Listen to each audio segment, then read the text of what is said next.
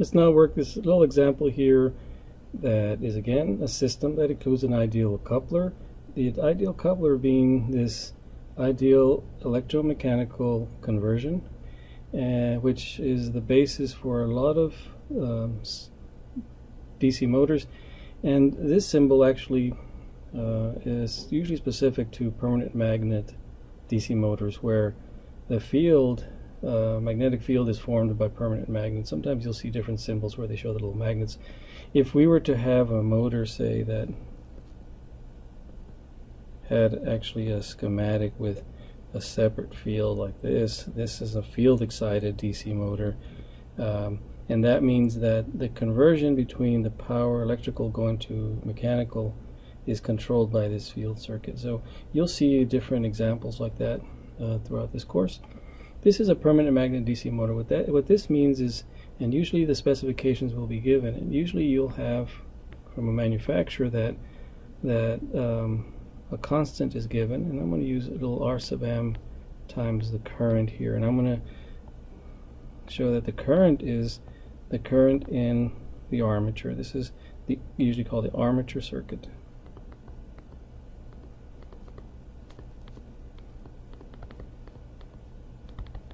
So that armature current is converted through this motor constant, this is a little R sub m, into this ideal motor torque.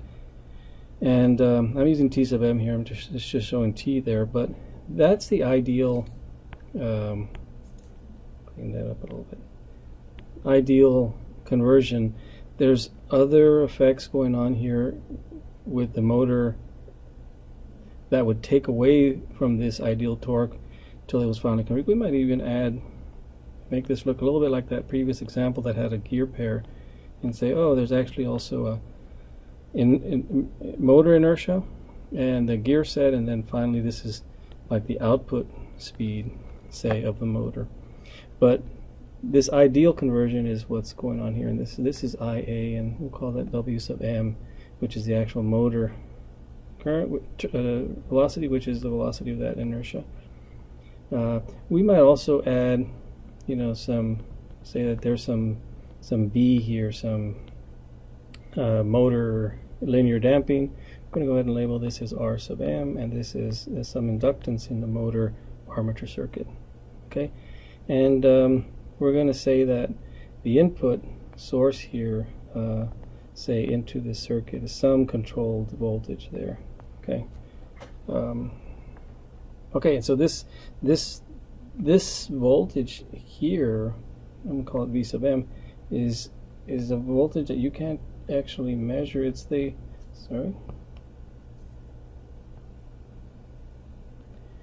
that V sub m, do it again, this V sub m is what's called the back EMF. Right?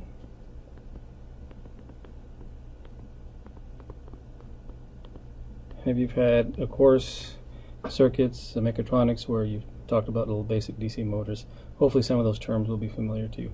So let's build a model for this system. On this graph, note that we would throw ones down here again, because that velocity is the velocity right outside of that ideal coupling.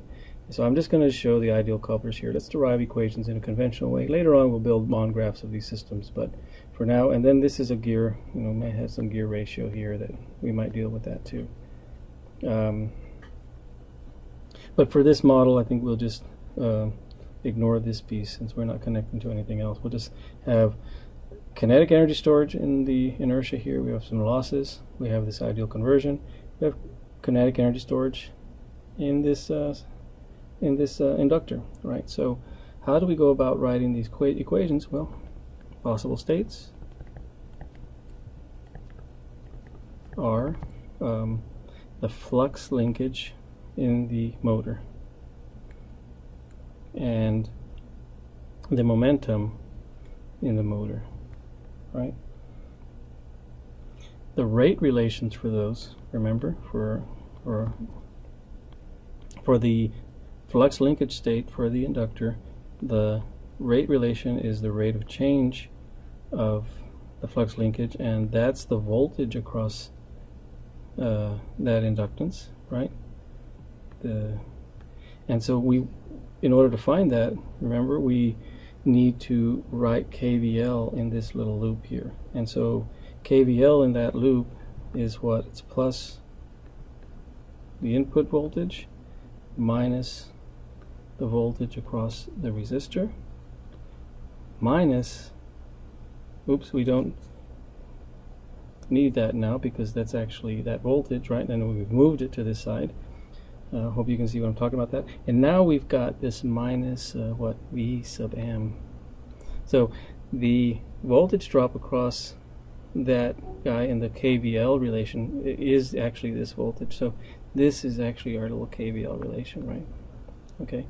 And in order to find each of these terms, we need to know what they are in terms of what? Inputs and states, which are these two. Now, how do we, well, we know that guy. We need to find the voltage across the resistor, and then we need to find V sub m. What is the back EMF? Well, the back EMF is actually, remember, with each coupler there's two relationships. One is this relationship. Remember, and remember, for an EM coupler you have the efforts related to the flow, so the torque, and this is torque M, is related, remember, to this current, and the voltage, this back EMF, is going to be related to omega m, and remember, it's through the same constant. So that's what makes it nice and easy. You just remember that that motor constant is given, and by the way, to have units, right, of Newton meters per amp. Okay. Sometimes you'll see on spec sheets a lot of different units, but basically it has to come down to always being consistent in both cases. R sub m times what? Times omega sub m, right? Because that voltage is related to that flow. So we can write V sub m in terms of omega m. We can write this voltage in terms of the current, which then we could write in terms of the flux linkage. So R sub m is equal to the resistance times the current through that resistance, which is I sub a, which we can relate through the constitutive relation for the inductor, right, as R sub m over L sub m times the flux linkage. Right, this right here is I sub m, which is the current through the inductor also. Okay, and then V sub m, so we have that term in terms of flux linkage, and V sub m is what? That's the back EMF, so it's R sub m times omega sub m. And let's, in this case, you remember H sub m is J m times omega m. We can go ahead and use omega, the angular velocity of the motor, as the state. So we'll say that we're done. Once we substitute this term in here, this term is now in terms of this state. So this equation is our first equation once you make those proper substitutions. Okay.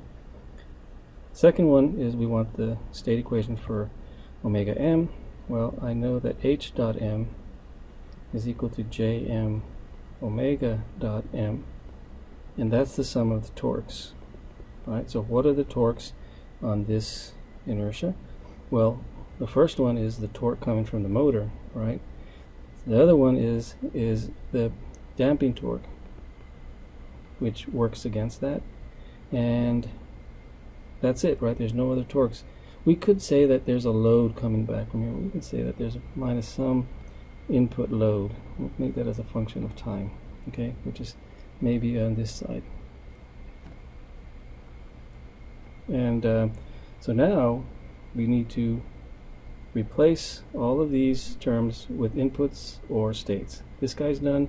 T sub m, well, it's Rm times I sub a, and so you can show that T sub m being Rm times Ia is actually equal to Rm over what? Lm times lambda m. And Tbm is just Bm times omega m. And if our states are going to be lambda and omega m, I'm done with this term, and I'm done with this term. And that's my second state equation. If you wanted to write this in terms of current, you could divide through by inductance and get and write it instead an equation in terms of current. But it's easy enough after you solve it to remember that I sub A is just 1 over Lm times that state. So we're done.